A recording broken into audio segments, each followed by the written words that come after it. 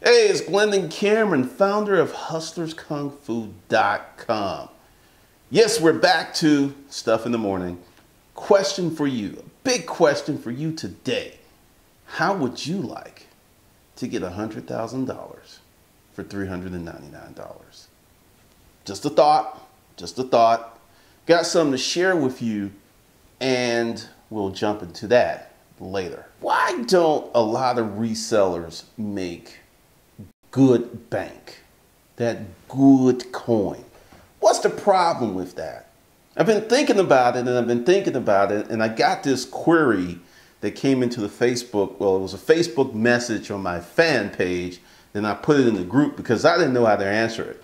Apparently this woman was going through hell and she had a problem with goodwill.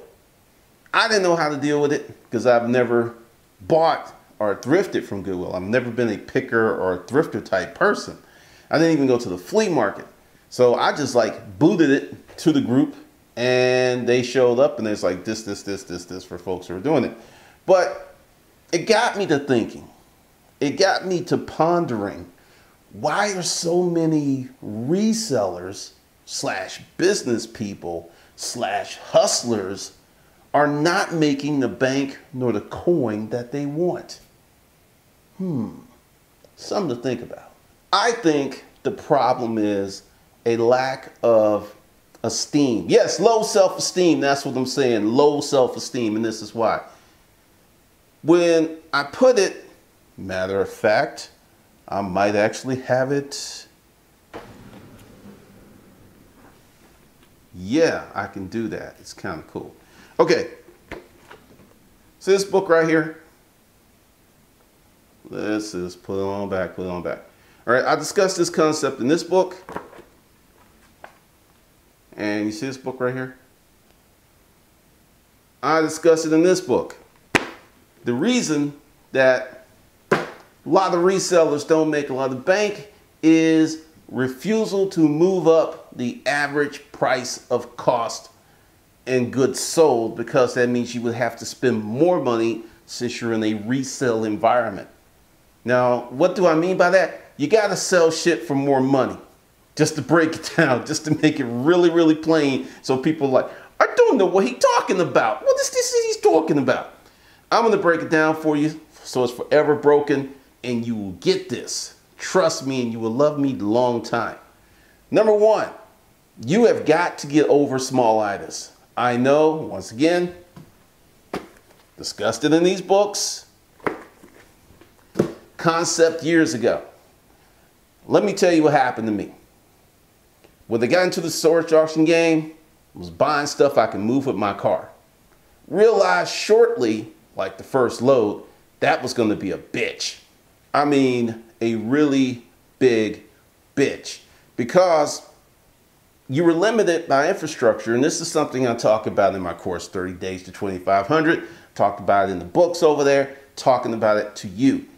If you do not enhance, build up your infrastructure, you are going to, that's it. You're going to keep hitting that ceiling. And I know it's like, Glendon, I don't have no money. Look, I'm trying to help. No. You don't think that your business is that important. You don't. You just don't. Now, these are the steps for you to up your price. Once again, I'll use myself. After figuring out that shit was going to be really hard, I rented a U-Haul, which was expensive. But you have capacity in advance of profit, which means you're going to have to spend the money to get the capacity before the profit comes back to you. Without the capacity, you can't get the profit. So that's what I did. And I rented trucks with the expectation of buying a truck, which I never did. Actually got a really good deal leasing newer trucks. And at one point had not one truck, but two. Now this was cost, but let me break it down for you. I bought this unit, and this is really, really good. I bought this unit, right? And actually, let me go back further before I became educated in the storage auction flip game.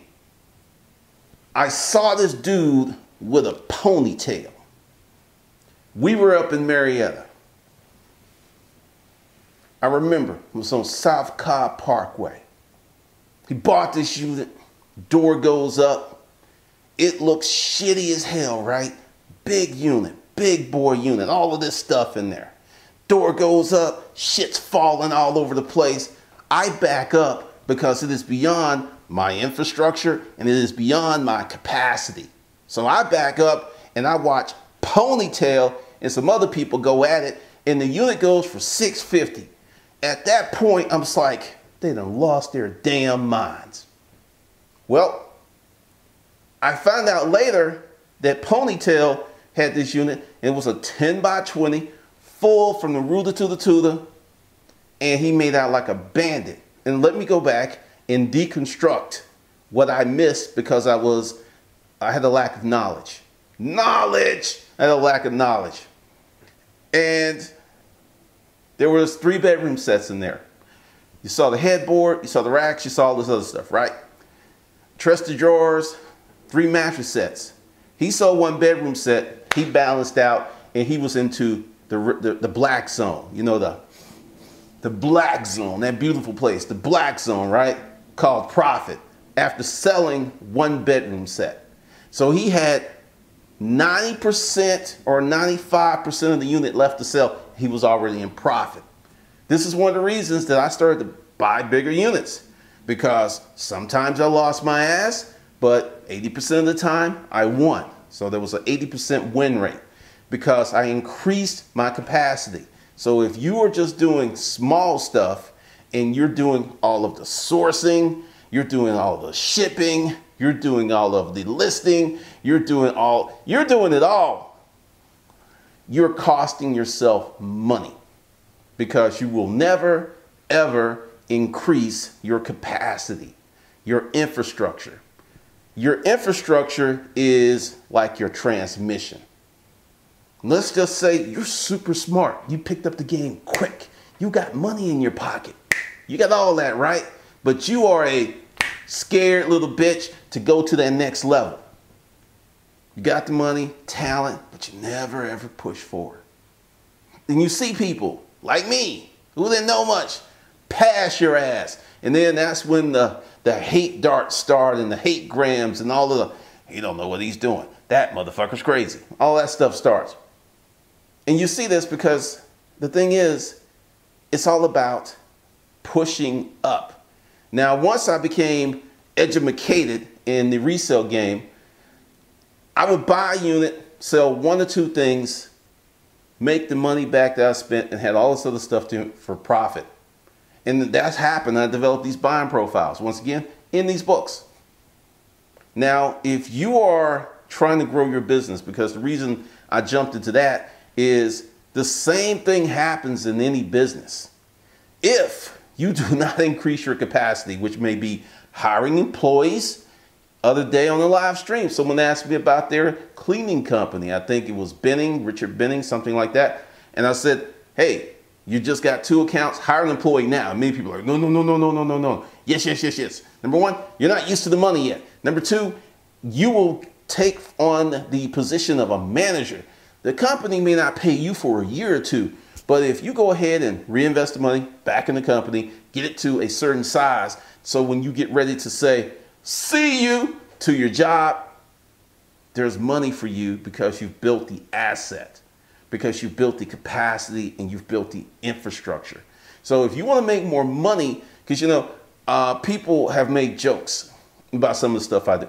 I have stuff like the books for the low, right? And then at one point I had a $50,000 package. Did a lot of people buy the $50,000 package? No, I sold 2. And just to be elitist and totally contemptuous and just to be elitist, just to be an ass, just get down to it. I sold 2 in a year. So there's some of you who are working 60, 70, 80 hours a week to make 30 to 50 grand reselling when you look at the net profit. Yeah, I didn't have to sell a lot when I do my courses, when I do the platforms. That's the reason that I keep pushing the price, because I know that if I want to make more money, it is better to push the price to increase the quality, to increase my service, than to keep trying to scale on this small shit. Because I can tell you, for someone that had a warehouse where 4,000 square feet was dedicated to small stuff, it has a point, a ceiling. Because once we got to about $4,000 to $6,000 a month, which was great, paid the rent of the warehouse, paid a lot of stuff, it kind of just petered out. And it became a bear, because this is what would happen. Saturdays were wild. We would get there early, put all this stuff in. Then those folks would come in, bam, go straight to it.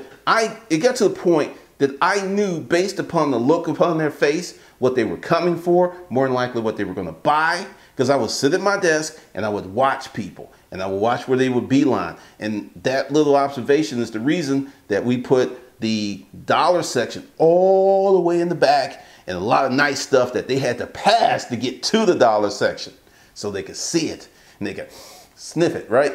And that was a good tactic. It worked very well. But the whole point is, if you want to make more money, you're going to have to increase your capacity. You're going to have to increase the average price that you sell stuff. When we were doing eBay, we had the same problems when we were selling $10 to $25 items as we did when we were selling $300 to $2,000 items. We had the same problems. It gets harder because you have to have the reputation, because I had a separate furniture account that had nothing but furniture feedback. So, like, you'll go right now, go to eBay right now and check out the people who are selling high-end watches, like Rolexes and stuff. You'll see that they may have 1,000 or 2,000 feedback, but it's all high-end watches. That's what you have to do. Now, for those of you who are still here and you want to increase your capacity, yeah, I'm selling you something, because this is what this channel is designed for. I mean, that's what I didn't do. It's like, this channel is designed to sell stuff. And if you are a reseller, and this is a tip for you, it's just a tip. And if you get mad if someone is selling something because they have information that you want that can help you, you are putting a mental ceiling on your success. And this is why. Because you have a problem with people making money. I buy stuff. I just went through this $1,500 course. I pulled out 6 ideas, and I think it was well worth it. But, and this is something else too for you course creators and you ebook people. I'm amazed at how many people want to sell a $100 course but has never bought a $100 course, or people want to sell a $500 course but has never bought a $500 course, or someone that wants to sell a $1,500 or a $2,000 course and has never bought one. I'm in a group and there was someone that was trying to get trained up, and I said, why don't you just buy the $50,000 course and reverse engineer it? Sounds simple to me, you know, if you're making all that money. But if you want to be in the game, you must participate on both sides. I have a membership to Audible every month, 22 bucks. I get 2 books. I listen to them. I scour. I'm in a group that's like 100 bucks a month. And I just had this $1,500 deal. Wonderful course. And for those who take Electric Kung Fu, you're going to get some of that. You're going to get some. You're going to love that. And that's the deal. Okay, so let's get to the pitch. Let's get to the deal. If you are here right now, and today is December 23rd, for those who will see this later, because I'm going to leave it up, I'm going to do this for you. You can get hustlerkungfu.com, $399. And if you want Electric Kung Fu, I will only charge you $150 for Founder, if you want both of those. And you know what I'm going to do? For anyone that gets hustlerskungfu.com before Friday, let's just say the weekend, the holiday weekend, you get hustlerskungfu.com for $399.